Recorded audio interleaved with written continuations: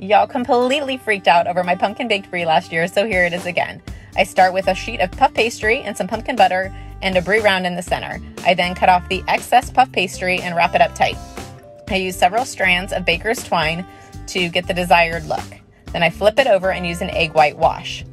Next, I throw it in the oven at 375 for approximately 20 minutes. I add the finishing touches after letting it cool and cutting off the string. I know you will love this, and so will your guests. Happy fall, y'all.